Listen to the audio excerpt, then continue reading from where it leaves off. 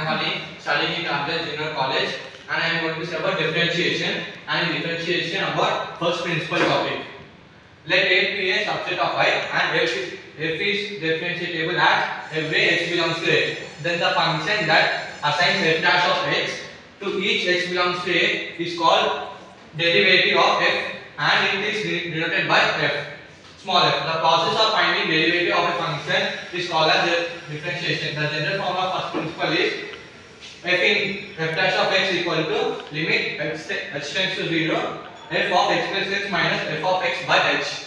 So here is an example of first principle. F of x equal to x square, and the given is f of x equal to x square and f of x plus x equal to x plus x whole square. By first principle, we know that general form of first principle. Apply f of x term in first principle in f of x plus x. Limit x tends to 0 x plus x whole square minus x square by h.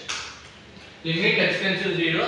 Now apply a plus b whole square formula in x plus x whole square. A square plus b square plus 2ab. So it becomes x square plus x square plus 2xy minus x square. X square getting cancelled. Therefore, limit x tends to 0. Take h as common. H into h plus 2h by h.